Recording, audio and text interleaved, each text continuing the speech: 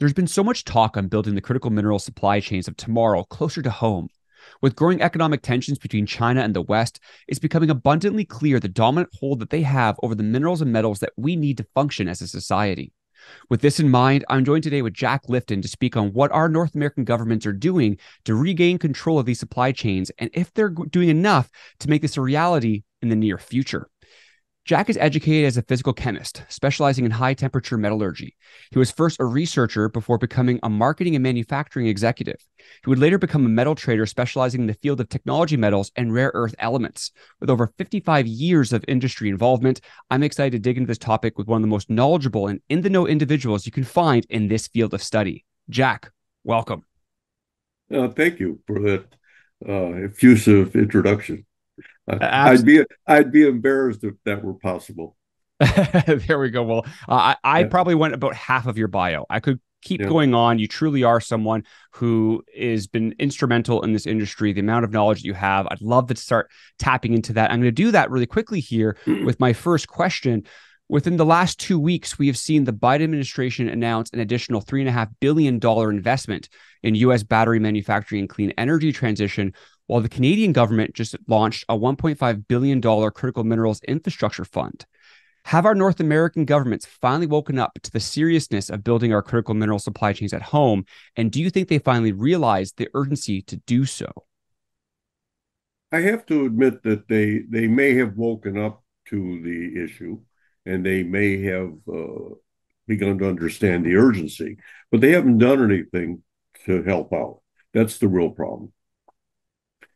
The government of the United States, and I think the government of Canada, have no subject matter expertise in this area. Therefore, do their when they do their due diligence, it's worthless. Okay, Mm. because for example, between the time an exploration geologist discovers a mineral and the time it's proven as a deposit, and then proven that it could be economically viable. In other words, it could be recovered, the minerals could be recovered profitably, normally takes what, 1 to 10 years. Okay. Yeah. And so Canada and Australia, the world's premier mining nations, have agendas that financiers have to follow in order to qualify a mine, let's say, a proposed mine, that so that when they sell its shares to investors, they don't have liability for fraud. And this is why you have 42 101 in Canada and the JORC in Australia. These come from the fairly recent history of fantastic frauds in the mining industry. Okay, so this imagine people who know what they're doing to build a mine first produce several years of R&D into the chemistry of the deposit, the financial needs of the deposit, and the demands that deposit would have on known technology to produce products that can be ultimately used to manufacture more complicated products. And this is not two guys. This probably in any given mine that is approved for investment, most likely hundreds of people have been involved in creating all the background information necessary. And then the investment is, of course, speculative, because you have to determine that all of that research can be done, was viable, that the project is viable. And the only way to find out is to do it. And what they're trying to do is eliminate everything, as much speculation as they can. But at the end of the day, you never know if it's going to work out. I mean, and look at how many historical gold and silver mines there are in North America, and constantly people are combing through records and in courthouses and various places in the west of Canada and the United States, and finding a silver mine that was abandoned when silver was $2 was only $2 an ounce, and now it's $20. Of course, there's been inflation, but then they say, gee, with modern technology, I can recover this silver for $10 an ounce. So they try and reopen that mine. A lot of people make a lot of money doing things like this. Also with gold, originally processing gold, you had to have a fairly good grade, as we say, fairly okay. Today, one or two parts per million, 1 or 2 grams per ton.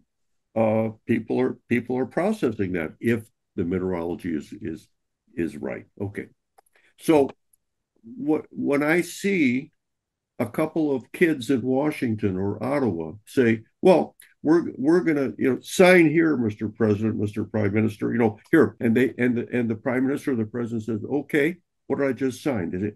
It was good for you. Don't worry about it. It's good for the party. We'll get votes from BC on this. Okay, great. Nobody cares. They don't. How can they look? I don't know if you've ever discussed anything in Washington with a senator or representative. I have. And I remember having a conversation about this topic with a senator. And he told me, he was a very honest guy, Senator Bai of Indiana. He said, listen, when you leave this office, the next guy comes in. He says, if my assistant, carries out what I told her to do about this project with you, maybe something will happen. He said, but you have to understand, we have exactly one goal in this office, and that's to be reelected. He said, so if whatever you're talking about is valuable to my campaign, I'll work on it. No, he was very straight. Okay, he retired, but okay, and my favorite American senator was the former Senator Hollings of South Carolina, who as he retired, made a speech, and the most memorable line was, America has the best government money can buy. And if I may, then, in terms of North America, because we our governments have not been doing this for as many years as China, and not been doing this as many or are as strongly putting towards the effort into finding the solution to these supply chains. I've got a question for you that I'm going to read out here because I believe that it's very important, but more specifically, I want to come back to that topic that you're talking about advisors. How do they do this properly? Because more specifically on the news of the $1.5 billion critical minerals infrastructure fund, there'll be $300 million for the first contribution funding, where applicants can apply up until the end of day on February 29th, 2024. This is in Canada. This will be split amongst 2 streams. The first stream is pre-construction and project development, while the second stream is infrastructure deployment for shovel-ready projects. So they've already got their FS, they're ready to go.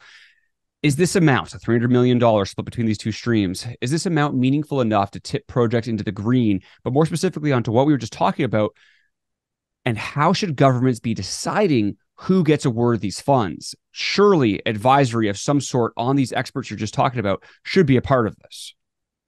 The people who drafted, for example, the Defense Production Act of the United States, which is famously described as the DPA 3, that Title 3, which allows the Defense Department to fund projects in the national interest, okay?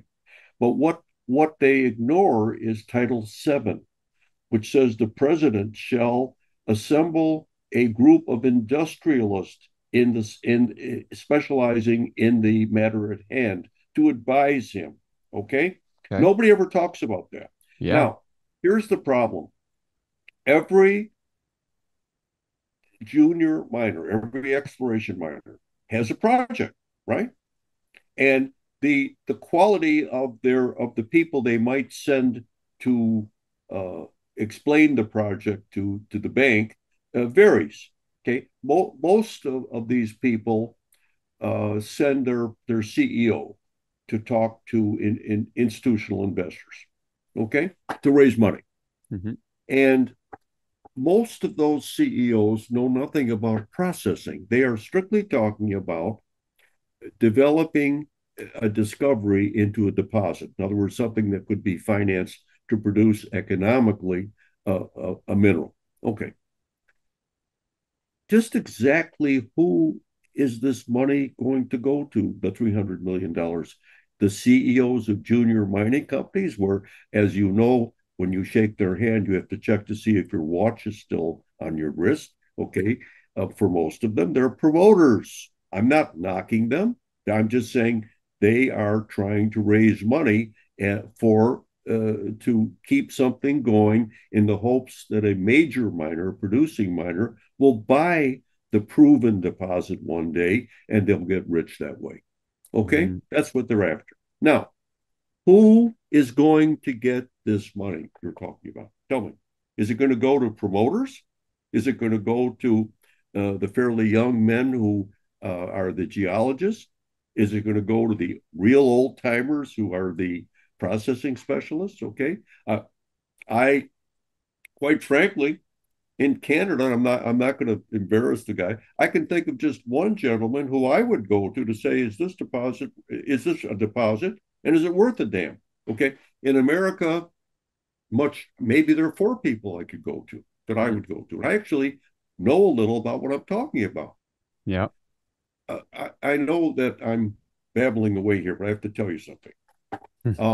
I was at the U.S. Defense Department in 2017. We were talking about recycling rare earths for them. I mean, they could care less about the civilian economy. This was, they have a lot of rare earth permanent magnet motors in the military, and they thought maybe we can recycle this stuff and be less dependent on the Chinese. Okay, and they said, what should we do? I said, you need to talk to somebody who knows what he's talking about. They said, well, we do. We have the experts in the department, and then we address the universities that have contracts with us. I said, why don't you let me tell you what you should do? Because I actually know something. They said, no, no, no, you're not an official. You're not a consultant to the Defense Department. An official employee, and you don't teach at university, so you don't qualify. I said, okay, great. I said, so we'll keep in mind that somebody who actually knows something about it doesn't qualify. And that, unfortunately, I'm not, I am not a broad range expert, but I'm expert enough to know who I need to ask questions that I don't know anything about. And And I'll that's it tell you, right there. That's it right yeah, there. Forgive me for a break. That's where I think we need to have things formed. That's where, look, with the Critical Minerals Institute and some other fantastic institutes that are out there that have these experts, where government officials can say, "Hey, we're about to give out $300 million, and this is the first mhm, tranche of 1.5 billion." There's other things that were announced as well. Where do we do it? Because the first stream, like I was saying, is on exploration and pre-construction. So those are going to be closed as of February 29th. Those are closed, and then they'll decide. So it sounds like there's some process of deciding. The second stream, which is shovel-ready projects, specifically on the Canadian website, it says first come, first serve. mhm. So now maybe they're thinking, because you got your feasibility study, it's gone through, the grinder. People have already tried to kill the deal. They put a value on it, and you've got your FS. You're good to go. But there's still a difference between one FS and a deposit that's there and another. So what they really truly need to do, this is what I'm trying to get out of you as well, which I know is already there. We need to have a platform. We need to have this avenue for government officials who are giving out substantial amounts of funds. The United States is quadruple what Canada is doing, and be able to say, hey, can I come to you? Can I ask you a question? Does this make sense before I give them $50 million? And you might add the fact that they have no idea what things cost. Hmm. Okay, to build a mine today, an underground mine, is easily $500 million. So who cares about they're giving a million here, a million there? Okay, that's and I could tell you that while you're talking, I was thinking, I wonder how many projects are out there for the critical minerals named in either the Canadian or the American list. You know what I'm going to tell you? That those projects in the Americas and Australia and places where are either uh, near shore or friendly shore, okay, probably number in the thousands Yeah. projects. Now, in 3 months, we're going to determine which ones we should give a bunch of money. So, who do you think is going to get that money? Is it going to be those that are organized to get government money? Because that's what they do for a living.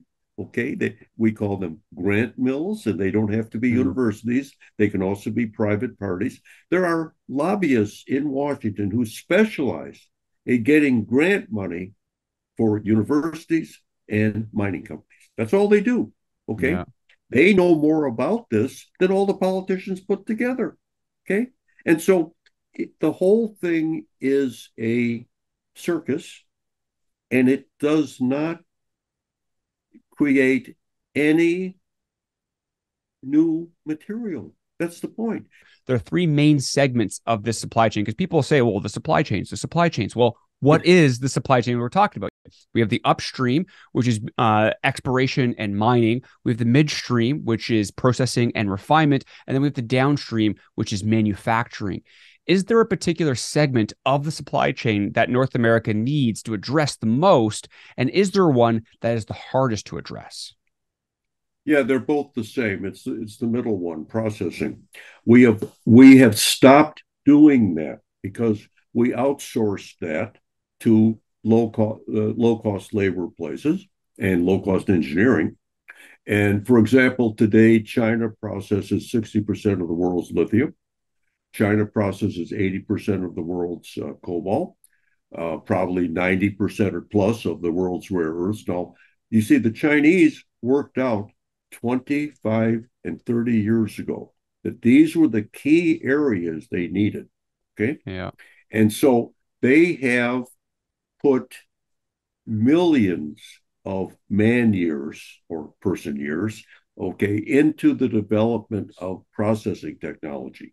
And I think I've mentioned before that one time at the Department of Defense, they asked me, what should we do? And I said, we should take Chinese Americans and use them as spies to get the latest Chinese processing technology. Hmm. And they said, that isn't even funny. I said, well, what do you think happens in a nation which started with ours? We showed them, or they found it, or they stole it, if you want to call it that.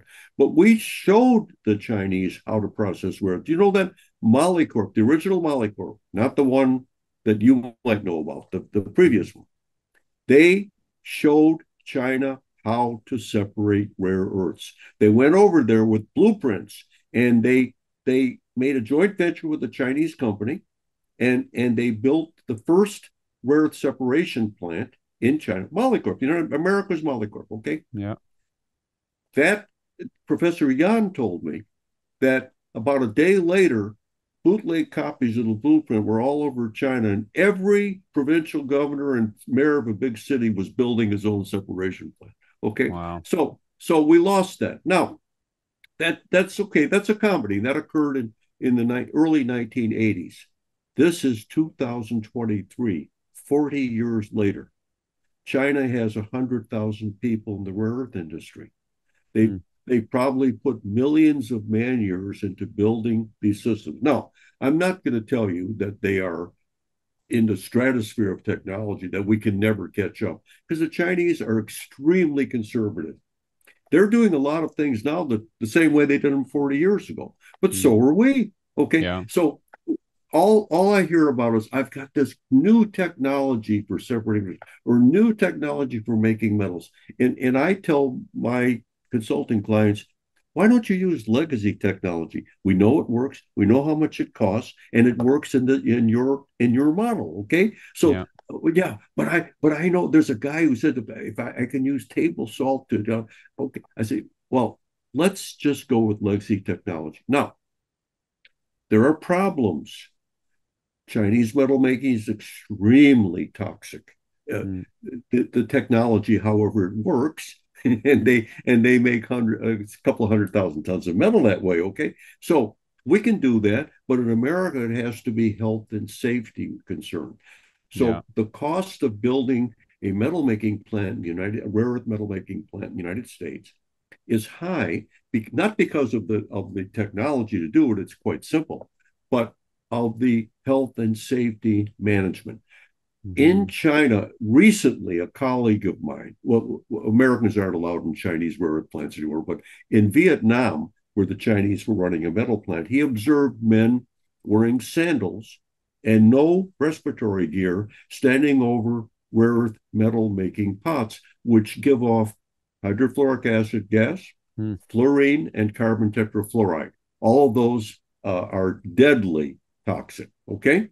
Yeah. But he said, this gentleman's my age, and he said, I remember when we used to go to Chinese metal plants 30 years ago, it was the same thing. Okay. Mm. So the point is, they're not worried at this point about health and safety. They're not worried about the environment. We worry about those things. When you add, they don't capitalize any of that. When you do that, we can make all this stuff this for the same price they do. But in America, with our dumbed down education system, the minute somebody hears, well, this process gives off hydrofluoric acid, oh my God, that's toxic. I know Kiss had a song about it. It's toxic. Okay, Yeah. so unfortunately, of course, we can handle that. We know how to do that. Okay, but we're not doing it. There is no rare earth metal made in the United States today. We're not Mm. doing it. Okay, the only rare earth metal I know of that's been made in America since the 20th century is a small amount that the Saskatchewan Research Council made as a test of the legacy system of making metals. They're Mm. they're actually trying to bring it back. In Yeah. America, so far, we have no rare earth metal being made, no rare earth alloy being made. We have, as far as I know now, MP said that they've separated a few grams or kilograms of rare earths. But to the best of my knowledge, the only separation of rare earths has been done um, in the last 10 years is this, again, the Saskatchewan Research Council. Wow. They're building a system. Okay. So in order to address the need to reshore a rare earth industry that could supply North America with all of its needs is impossible because it would require the production of about 40,000 tons of rare earth permanent magnets a year. Yeah. Our current production is zero. Hmm. So, and the largest magnet plants, rare permanent magnet plants in the world are in China. Okay. Excuse me. The Chinese company JF Mag, which is China's second largest magnet maker, is now building a magnet plant in Mexico. Why is that? Well, they said they're going to source rare earths from North America or South America. They're going to make the metals and alloys themselves from those rare earths. And therefore, they said they will qualify under the IRA to provide magnets for motors to American car producers. Now, you know what? That's probably actually, from interpretation of law, that's correct. Yeah. Okay. Now, I don't know that anybody will ever buy into that. In the meantime, a Korean conglomerate is also coming here to build a metal and magnet plant. And Vakuumschmelz, the only rare earth permanent magnet maker of any volume in Europe, is coming here. The U.S. Department of Defense gave them a $100 million grant to build out a plant in Kentucky Yeah. to make rare earth permanent magnets. Uh, That'll be sourced from where? well, the They metal they they gotta find don't the know. source still. They have a problem because they've promised their customers they'll use only domestic rare earths and metals. Since there aren't any, that could be a problem. Okay. Yeah. Um, right now, let's say forget JF Mac. Let's say the Koreans and Vakuumschmelz build out the plants that I think the size they're going to build. We'll still be 35,000 tons a year short on magnets. Okay. Hmm. So no one outside of China has ever produced rare earth magnets at that level. Okay. By the way, that's just North America. Europe needs more. Europe makes more cars than North America does. Okay, and it's got more people. Okay, so the idea of bringing this industry back, let's for argument's sake, I'm just guessing. Uh, I'd say to bring the industry back, we need to spend at least $50 billion and educate a generation of process engineers, metallurgists, and scientists who are specializing in rare earth chemistry. Okay, let's see. So that'll take, let's say, 16 years from now, with 50 billion on capital equipment and a few billion on education, we could catch up with the Chinese. And that's so So, difficult to do when new governments are brought into power every 4 years in North America, but arguably even with sometimes every 2 years in the States. well, the push here in America for electric cars, right? Mm-hmm. The mandate from Washington, subsidies, i.e., taxes and all that. Okay.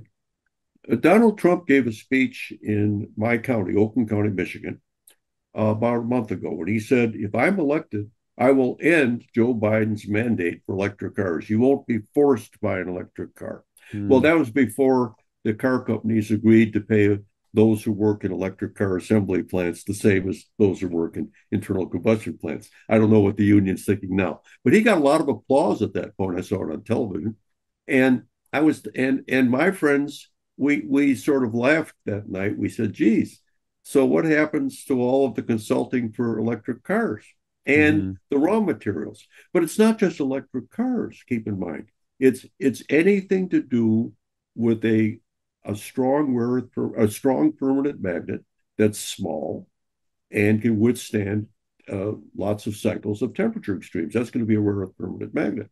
Yeah. Okay, right now we don't make any in the United States, and yet we keep talking about it. We've been talking about it for 10 years. We haven't made one. Okay. So tell me, you think that throwing a few hundred million, which, as you know, is pocket change in Washington, at anything is going to do anything other than make sure the relatives of congressmen and senators don't starve to death? Mm-hmm. Okay. It's not. It's not. And again, that's where we need to have more accountability. And that's where you spoke about education. Sorry to cut you off there. You spoke about education, and education is the hard part. Money apparently doesn't just grow on trees, it can just be imagined and written into a bill. Education cannot. Education takes actual hours of someone saying, I'm going to devote my life to this. And it takes that one part of getting the next generation of the metallurgy, of geologists, of those in manufacturing, you name it. But there's also this other element of it takes the education of training a whole new generation on the importance of this, because then you start having a case where your citizens are saying, no, you just gave this money. What happened to it? Where's the accountability? Where are the things that we are providing? Because what people don't realize is that at any time, China or other nations, whether it be for war, whether it be economics going back and forth, which we see all the time, we see these tariff wars going back and forth, at any time can just say, for whatever reason, no more. And Right. if they say that with our rare earths, if they say that with the calcium boron that we need in all of our screens, laptops, and skyscrapers and fiber optics, if they say this for the lithium and the graphite that we're needing in all of the cars that we're building, the copper, whatever you name it, if they cut that off, are we ready for that? And I don't think people understand the significance of that yet, because they haven't seen it happen in their lifetime. I know in my lifetime, there's never been a scarcity issue. The first scarcity issue we've ever faced was in 2020, and that was simply because of the pandemic lockdowns, and there's just a bunch of freights that were obviously stuck for a while there, the evergreen crisis. What happens if Keep that it continues? keep in mind that until almost now, the car industry needed just three metals: steel, aluminum, copper. Hmm. That's how you built cars, okay? Yeah. And of course, huge amounts of plastic, Yeah. okay?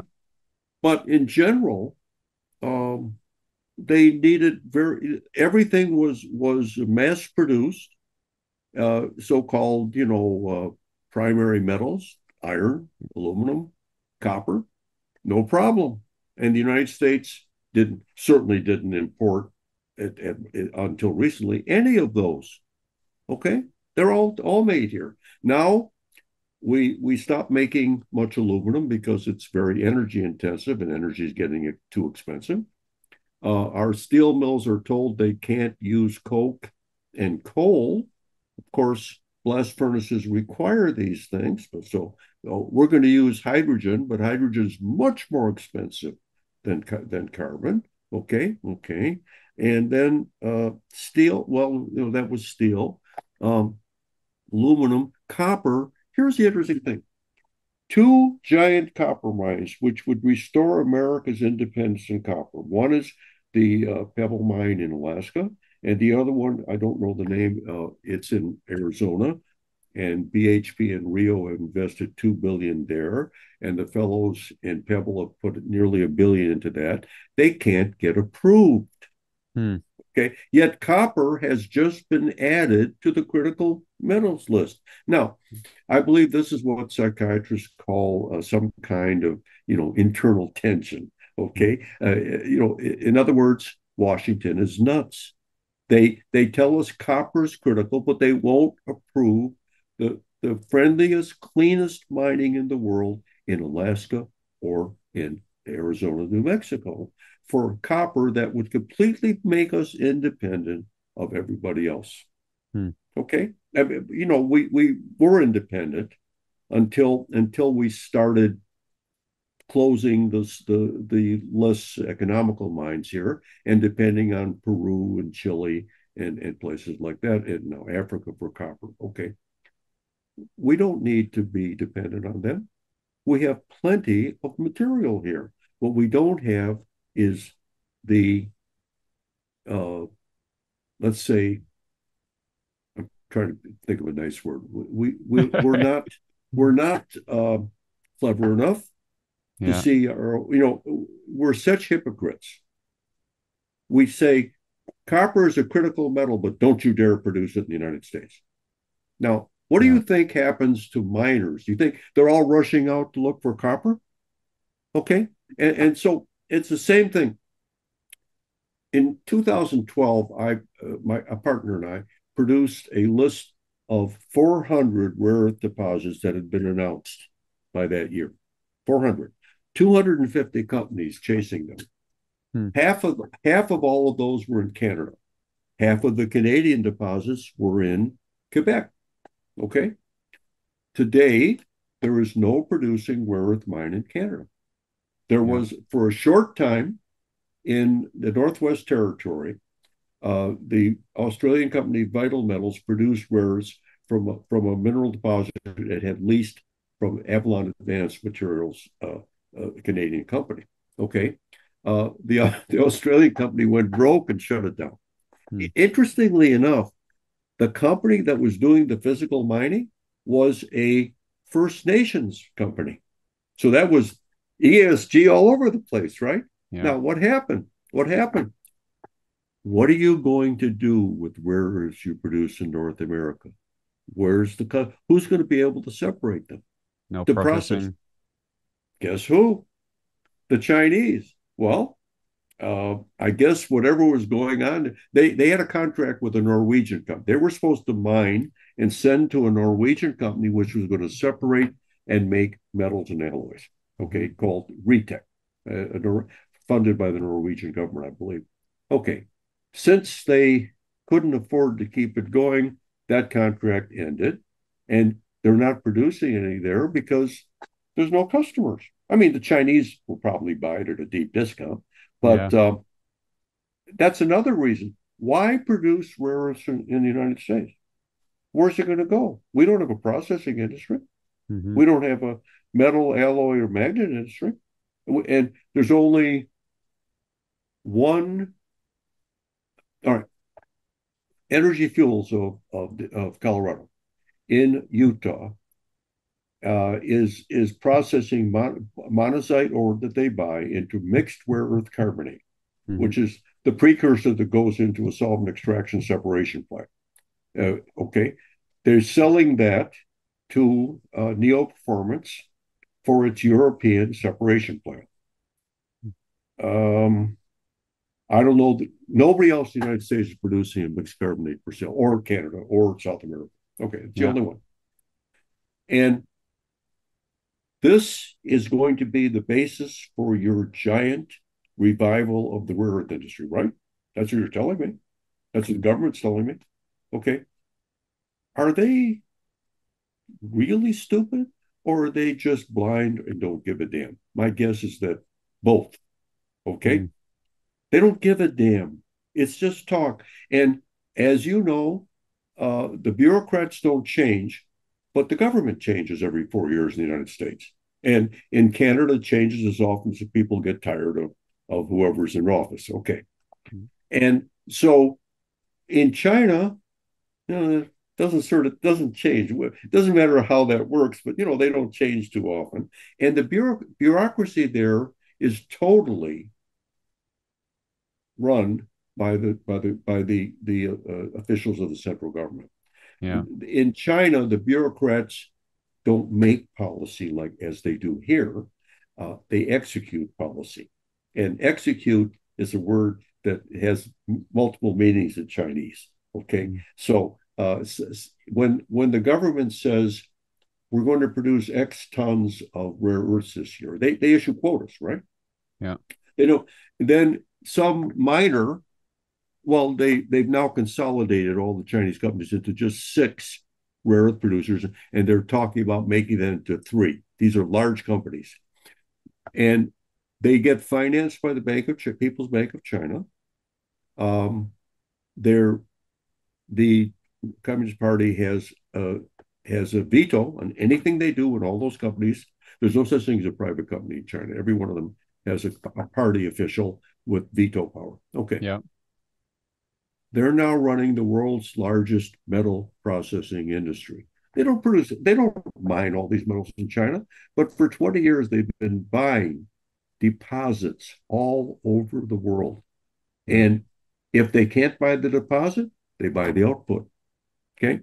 So China is now producing some 60% of all the metal of all types made in the world. And do you really think we can compete with that, with a few politicians in Washington and Ottawa saying, hey, we're going to give $300 million to people who tell us that they can fill out our forms real well? It isn't good. It's not going to happen. I'll tell you, to summarize this long screen, I'm going to tell you what's going to happen. We have companies that are going to be able to produce rare earths, rare earth metals, alloys, and magnets. There may be 1 or 2 Americans in there, but the Europeans and Asia, they're coming here to do it because there's a market here. Okay. And my guess is that we're going to have winners and losers. And I'm telling this to the automotive industry every day. You have to get onto this. Forget the government. You need to invest in mining, processing, fabricating right now. Because those of you who line up the real sources of all these will be the only ones who could make electric cars, period. Now, I don't believe everybody's going to be able to make electric cars, but luckily they won't have to make as many as they thought. However, in closing, let me tell you something. The automotive industry, just in the United States, has invested about $100 billion in electrification. Too late. They can't back out. They're going to have to make electric cars, or they'll go bankrupt. And in my opinion, the U.S. federal government's going to have to subsidize these companies and bail them out. And it's going to be very hard for politicians to say, well, we'll let the free market take care of this, because they don't believe in the free market. They're subsidizing all this stuff. And the chickens are coming home to roost, but there's no electricity in the hen house. That's the problem. So if our car industry goes, so does Washington, because it's still the largest manufacturing industry in the United States. It has to survive. If people don't want electric cars, they'll have to produce internal combustion engine powered cars. But they have to stay in business. So you're going to see the EV revolution is going to sputter along here, and sometime in the next 10 years, it's going to die. Hmm. But it Or be won't die reborn into tomorrow. hybrids. Or be reborn into hybrids. I'm a very, very big hybrid fan. There's a big problem with hybrids. They are the ideal powertrain for a car. Therefore, the people in Washington don't understand them. Hmm. Okay, no. Quite frankly, hybrid has always been the ideal power plant. The people who changed the world of automotive forever, it was International Harvester that invented the hybrid. Okay, so it does. The point is they didn't go anywhere. You don't even remember that they made cars, but they did. Guess who bought a license from them? Toyota, and they developed the Prius. Yeah. And then the Prius was on sale in Japan. Okay, and then California came up with their zero emissions policy, and so they Toyota said, we'll sell in the United States. They've sold millions of them, and Ford has been making hybrids since at least 2003 or four. Okay, and you are absolutely right. The hybrid is the answer, but a hybrid needs a small battery. It doesn't need any of these monster batteries. Okay, so probably instead of the 35 battery plants currently under construction in North America with no lithium supply in North America, okay, with trivial lithium supply, they'll all be gone. You'll have a couple of battery plants here making batteries for the hybrids, and that is going to be the powertrain of the future. That's correct. Very interesting. Well, Jack, I appreciate so much for your time. Truly, the amount of years you put into this, the amount of time I know you are personally going through the papers and everything on a daily basis, continually updating that extensive knowledge that you have in that head of yours. I appreciate so much for being able to share with everyone today. There's lots more we can be talking about, and lots more we will still talk about, because there's many other critical minerals that are out there and may not have the same outlooks as maybe the EV revolution will. But very excited by this. It's been incredibly informative. Thank you so much for your time, Jack. I appreciate it very much. Thank you, Brandon, and I'm looking forward to our next chat.